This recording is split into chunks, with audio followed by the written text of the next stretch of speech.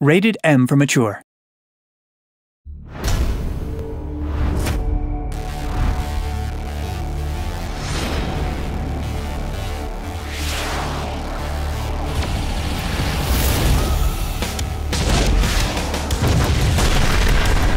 From a mechanic standpoint, as well as a breadth of content standpoint, Saints Row 4 is the biggest and best game that we've ever made.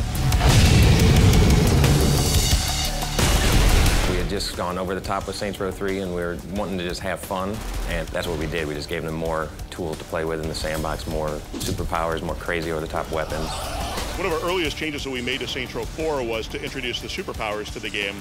And it just makes the gameplay totally different with being able to roam around the world, super leap, super sprint through the world. You have all these powers. But then what we started to think about is if I have all these amazing powers and I'm fighting against just the standard gang members like we've usually had in all the previous Saints Row games, it's going to be a very difficult challenge for us to try to balance the game as a result of that. You know, in Saints Row the Third, we took it up to 11, so on Saints Row 4, they want to take it up to 13. And so we really can't just have regular gangs, even if they're wearing Mexican wrestler masks. We've got to go even further. So we've got the aliens.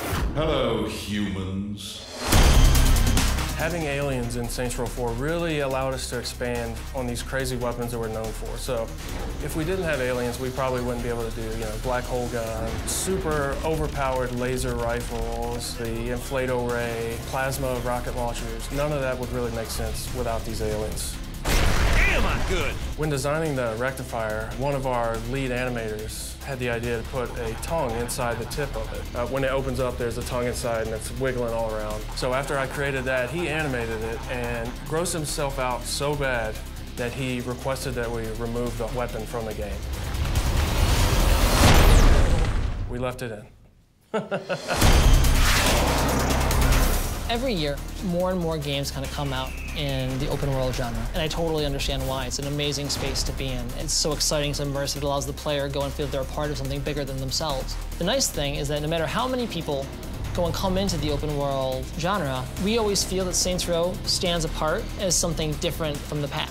There's no other game where you can go and change the gender, ethnicity, body shape, and voice as completely as you can in Saints Row. There's no other game where it says, listen, we've recorded the entire game 7 times for you to go and experience with the voice that you want. Poverty is a problem. Apartheid is a problem. This is just a couple of... Here's the latest approval poll.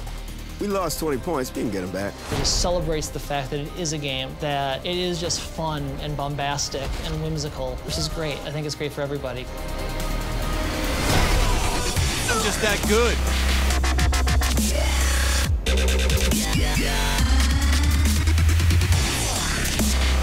We don't want the player to jump through our hoops. We want to jump through the player's hoops.